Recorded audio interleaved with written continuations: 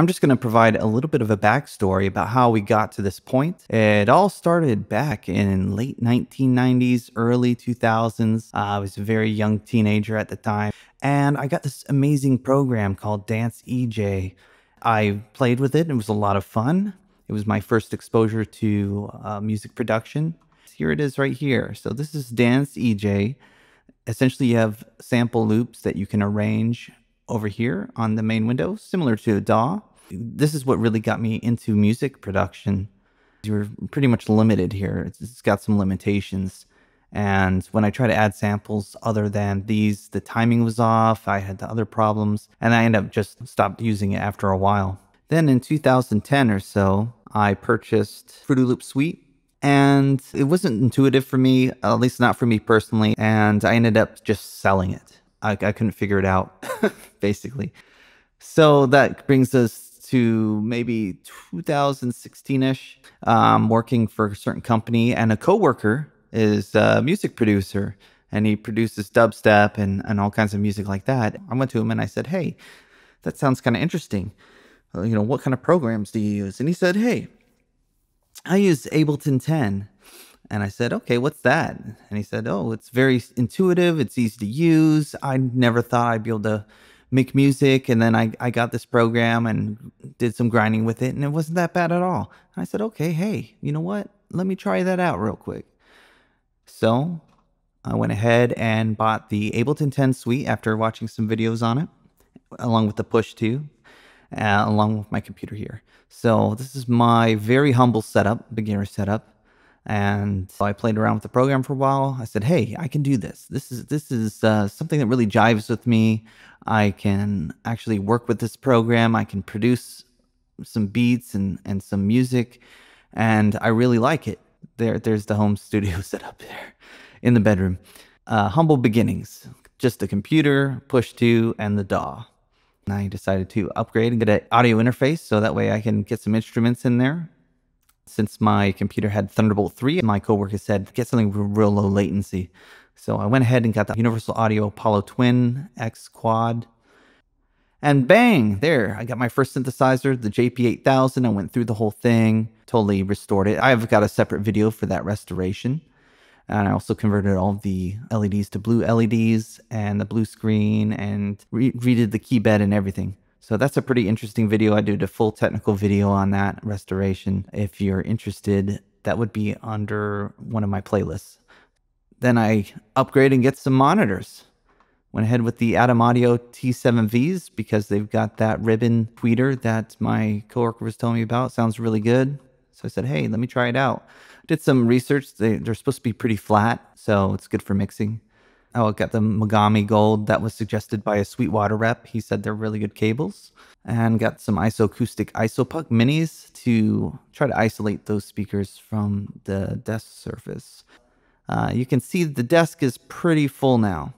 So I've got the desk here, monitors, and I'm thinking, wow, I really need to do something, and my headphones suck too. So I went ahead and got some DT 1770s Pros. These are more for recording vocals. Eventually I'll get the 1990 Pros for mixing if I need to mix with headphones, but they'll do for now. So I was thinking, I need to do something here because I'm out of space. I've got a plastic table over here, and this is just not going to work for expanding my home studio. I thought, what am I going to do about this? I need to look at some studio desks. Lo and behold, the prices are pretty expensive. I saw this one here. I like the full-size keyboard. Another background, I am a piano player. Been playing since 10 years old. Classical piano. So I wanted a full-size MIDI controller keyboard. And I saw this desk. I said, "Hey, that looks good. Got computer, got space for monitors, but there's not really any space for any synthesizers on here or for expansion, really. It's just a desk with a tray, a slide-out tray." So I'm looking around some more, and I'm looking at the price. I'm thinking, wow, that's so it's like $13.50. So I'm looking here at this other desk. Okay, this one's pretty cool looking. You've got some space here for maybe some rack synths. It's not that many. The price tag is just ridiculous. Look at this, $2,595-ish. I can't afford that. I don't want to dump that much money into desk. I looked at this desk next. $4,700, $100 delivery, so $4,800 for this thing. And you don't really even have that many places to put things. So you've got a slide out tray here. You can't even fit 88 keys. I'm not sure if that's 88 keys or not, but it doesn't look like it. So continue looking. I'm like, man, these prices are astronomical here. There was one for $4,000, 380 tax, 270 delivery. This one's got a lot of rack space. But if I have a MIDI controller or a large keyboard, it's going to have to sit on the top here. Where am I going to put my mouse? So this one didn't really jive either. And here's another desk, $3,700. And, you know, the prices are pretty high. And jam racks in general, they're a bit overpriced for what you get. Yeah, they look cool, but they're definitely overpriced. And here's another studio desk I was looking at, $2,800. The prices are just so high for these things. And this one, they picture these side tables, but for racks, but they're sold separately. So that's even more money. This is ridiculous. What can I find that will work for a much better price point? I looked at this one. This one's pretty awesome. You know, you've got rack space here. You can fit a full-size keyboard, space for monitors, plenty of space for your screens. And you've got table surfaces up here and down here. I quite like this one, but the price tag is still a bit high for my liking, just for some furniture. And then here's another one. You can't fit a full-size keyboard here. You might up here. If I bought this one, I would basically put my mouse and keyboard down here and MIDI controller up top. But again, the price is a bit high. So then I looked at some better priced desks. Here was one I looked at. I was seriously considering. The price isn't too bad. And it's got tons of rack space. It's space for your keyboard and mouse. You can put your MIDI controller up here, keyboard controller.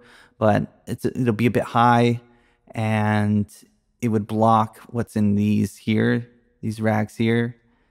The other thing that I didn't like about this is cable management. I mean, you're going to have wires. You're going to see all your wires. It's going to look like a rat's nest back there, and you're going to see it. So I wanted something more clean than that. And I finally discovered this output desk. This is the one that I was about to pull the trigger on. It's got rack space. You can put your computer up top, monitors. You can fit a full-size 88-key controller on here. It has cable management in the back. It's got these drop-downs for cables for desktop synths or what have you, and for monitors and everything back here.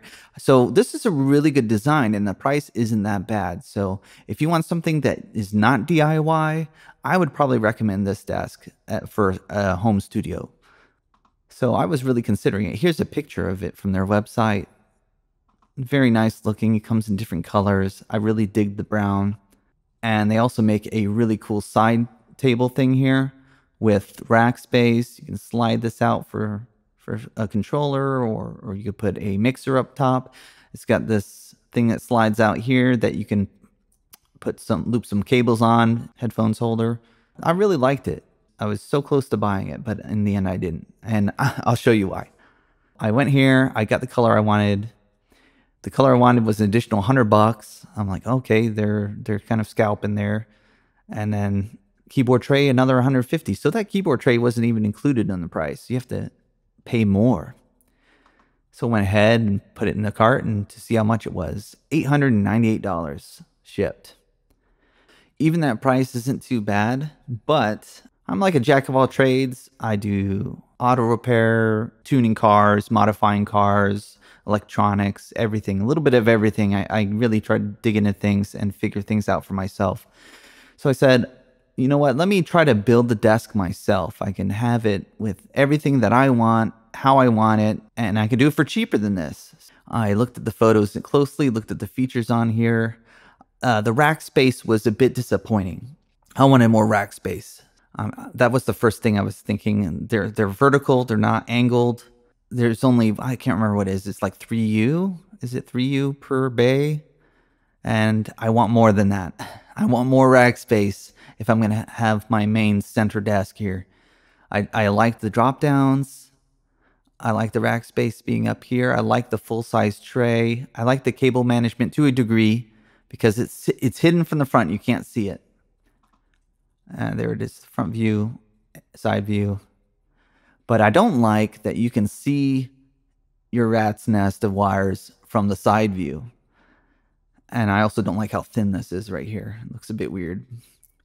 But it's not bad. It's not a bad desk. If you not very good with wood or DIY things in general, this would be a good choice on a budget. And there's another view of the back here. So the cables come here and you're supposed to zip tie them or what have you here. And they have this vanity panel here, so you don't see it from the front. But from the side, you're going to see all your wires. So the obvious next step is to look at the general sizing. I took their dimensional profile from their website just to get a general idea of how wide the keyboard would need to be, how wide the desk should be. And here's another point too I need to make about the output desk. If you buy the output desk, you're going to want to buy these risers because it's a bit low. So you want to buy these risers if you buy all the other stuff, just to get it to a more appropriate height. And I determined that the risers would be necessary to be able to sit comfortably at the desk. So I do recommend getting those risers if you buy the output desk. But it will add a certain amount of instability. You're going to have a lot of weight on here, and it's on these little risers that aren't very stable. It will make it difficult to move the desk with everything on it. So that was another thing I didn't quite like about it. But I got this diagram just to look at the general dimensions and try everything out for ergonomics. And here's that side table. Seriously considering building one of these. DIY, of course, I'm not going to pay for it.